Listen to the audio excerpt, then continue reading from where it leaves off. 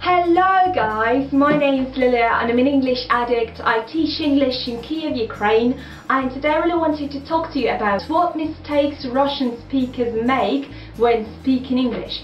So there are lots of common mistakes that we tend to make, and for you, so that you try to avoid those mistakes, I really wanted to film this video, so off we go. Here's the first one, and it's all about pronunciation. It's saying hotel instead of saying hotel. So many people say hotel here, and that's partially about the song Hotel California, which everybody knows because there are lots of rock fans here in Ukraine. But what we really need to say is hotel, so we put the stress onto the second syllable, and this will be the correct pronunciation of this word. So make sure you say hotel, not hotel. A lot of mistakes originate from the direct translation from Russian into English when we speak in English. And so this one is probably the most embarrassing one, and you probably know what I'm talking about. I'm talking about feeling myself. How are you feeling yourself today? Are you feeling yourself good? I'm feeling myself great today. But is that correct? No, we're translating from Russian, but this construction in English means a very embarrassing thing. To feel yourself in English means to touch yourself in a sexual context, and not something I think you're trying to say, not the meaning you're trying to convey when you're saying this phrase. So make sure you say just feel. In most cases, when you want to say I feel myself, what you need to say is really feel. Just feel. I feel good, I feel confident, I feel very happy, I'm feeling great today. That's what you need to say.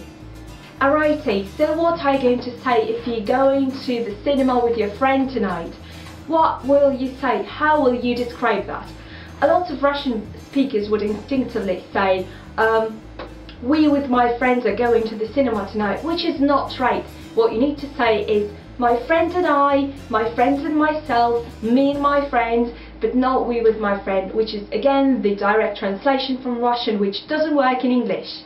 With this example, and I'm really going to go very cultural here, I'm going to talk about Tryeshino, which is a residential area in Kiev. It's very good, it's very quiet, but there are lots of crime, and transport is not very good in the mornings and in the evenings. So I'm going to make an example using Tryeshino with it. So most of native Tryeshinians would say, from one side, it's very convenient and comfortable to live in Tryeshino, but from the other side, transport might be good and might have some problems with crime. Okay, here is the situation where you've got to forget about the direct Russian translation and remember your hands. What you need to say is, on the one hand, Tryeshino is a great place to live. On the other hand, I feel that I can't get to other places in the city as quickly as I want to. So here is what you need to say. On one hand, on the other hand, but not from one side and from the other side.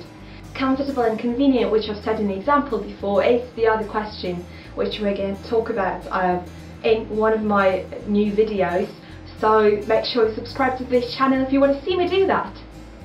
It's the middle of the spring now and it's getting warmer, although it's not very warm on the street now, it's very cold today, but anyway, it's getting warmer, and a lot of people go to the countryside. They go to make a shashlik, they go to the parks in forests, and they're making a barbecue, they go into their daches, and what they're saying is, I'm going to the nature. Where are you going? I'm going to the nature. Where were you last weekend? Last weekend I was at the nature, which is not correct, and again it's the direct translation from Russian. What we need to say is the countryside.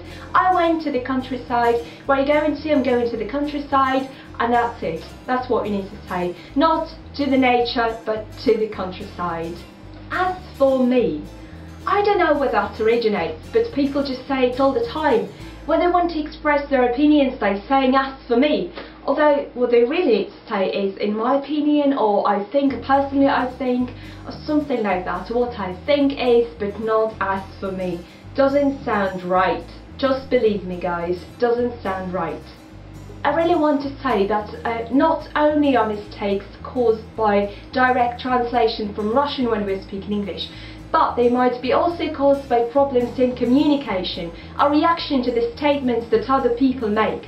And so one of those mistakes I really wanted to illustrate by a video clip, which I'm going to be throwing in just right after I finish speaking.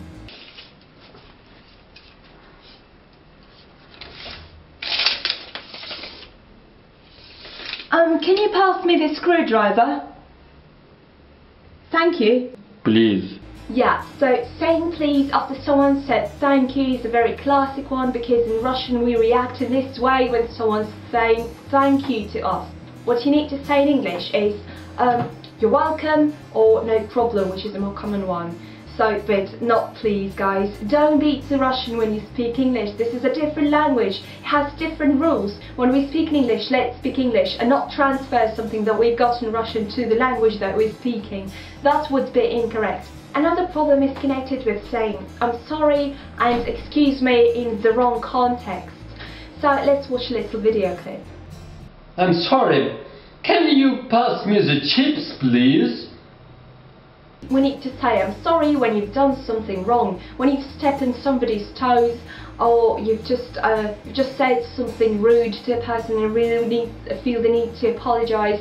But what you really need to say if you want to ask for time or you want to ask somebody for a favour, you need to say excuse me, especially if you're introducing a statement and you've just met that person. So what you need to say is not I'm sorry, but excuse me. However, excuse me might have a different meaning. You're a lazy drunk. Excuse me? So if you want to say excuse me with this kind of face, excuse me, you need to lift your eyebrow, which I can't do, but if you can do that, that's a great way. So yeah, that's how you can do it. And here's the one little thing that only native Russian speakers will understand. Do you want some more tea? Yes, no, maybe. Thanks for watching this video. If you liked it, please give it a big thumbs up and subscribe to my channel if you really want to see more videos on it.